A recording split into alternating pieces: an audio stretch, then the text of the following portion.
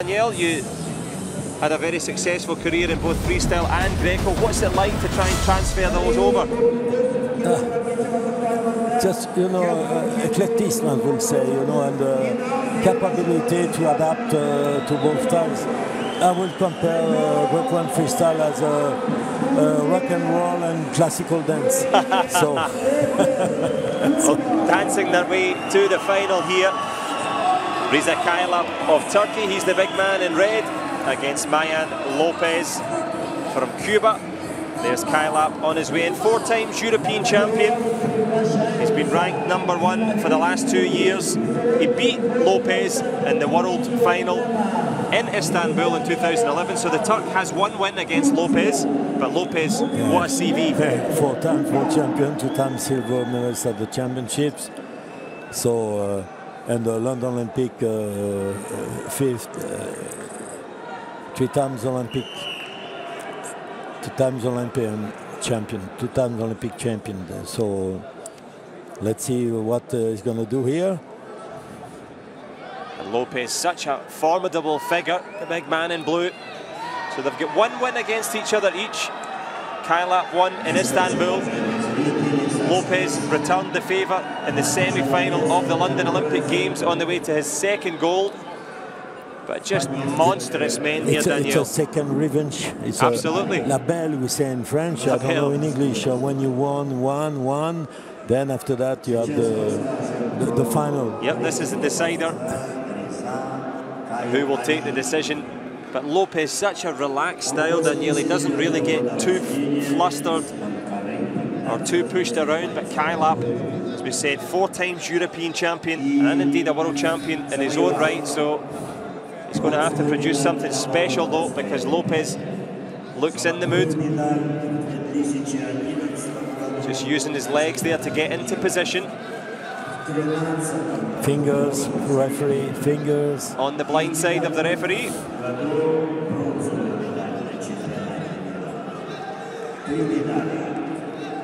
Referee steps in that time. Lopez looking as if he's going to be warned for passivity. Trying to be more aggressive now, pushing Kayaalp back. He's using his gabarit, his morphology to take advantage on Kayaalp. And of course, sometimes when you see the men of this size, you think, oh, well, it's just power, it's just strength. It's clearly not. They've obviously got a lot of technique as well. It's because they are both good technicians, so it's difficult to find the way to have a weakness on the opponent. So they are on so high level, and the image doesn't deserve it. It's the Cuban coach here, Jorge coach in Cuba, in Greco. Let's see what Lopez will do on the floor. Maybe some spectacular lift or throw or guard range. He's got a good hold of Kayaalp. He went a bit previous though. He stole the start, as we say in sprint, in track and field. And in swimming too, they get eliminated if they stole the start. But Lopez just saying, okay, I'll take a break if you want me to. Step back, re-observe, re-engage. Kayaalp tries to escape. Now, yeah. Wow. Kayaalp caught in the headlights there, was listening for the whistle. Lopez wasn't. He's in position. He's climbing on the floor. He's got his feet up, the big man from Cuba. That time, 1-1. Will he go for another one? Yeah. He will indeed. 2 points. Now ahead. He goes from hand to hand, watching the coach, listening the coach. These coaches have a lot of experience.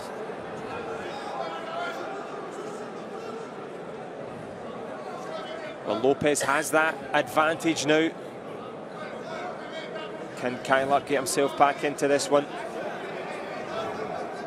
And the Turk just trying to lean on. Kayaalp just a little bit stuck in the middle here, literally in the middle of the mat. This is the World Championship heavyweight final, the 130 kilogram class.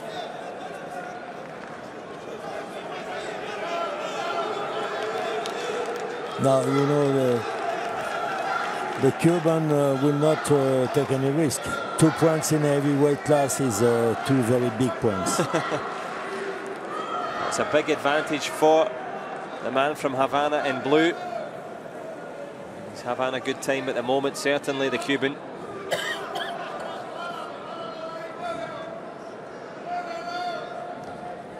Kayaalp just running out of ideas and running out of time in this opening period. It's been all about Lopez. It looks that he don't have enough power to move the Cuban. It's not a lack of effort, it's just how do you move the man mountain that is Lopez. And he's not destabilizing him on his support, on his on his feet. You see the work of Cuban for the first guard wrench, one side, then on the left side, then after came back on the right side.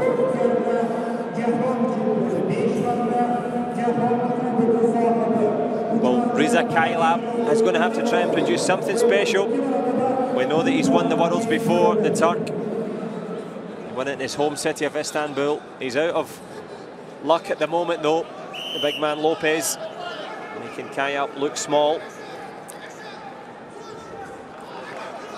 And Miljan Lopez just will just wait now. We'll let the Turkish in red to take the risk. Let's see if he's able to take any risk. Well, he's certainly trying to. He is trying, but we can't see any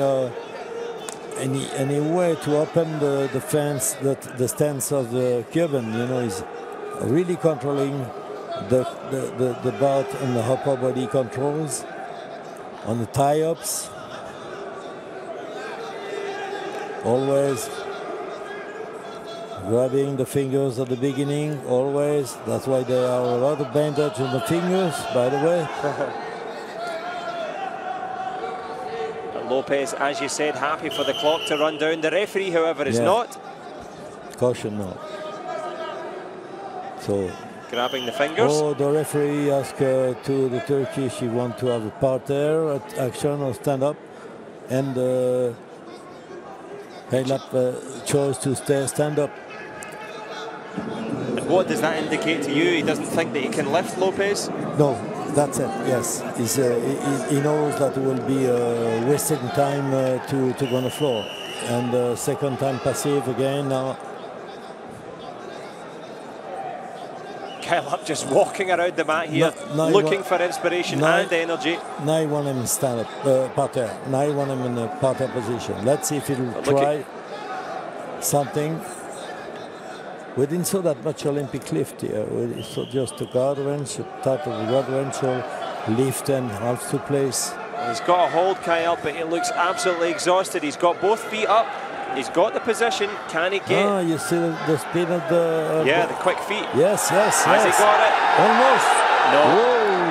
Whoa. Close though. He had to get close. Had to get the momentum. He had a good switch from one side to the other side. Lift him. Trying for it.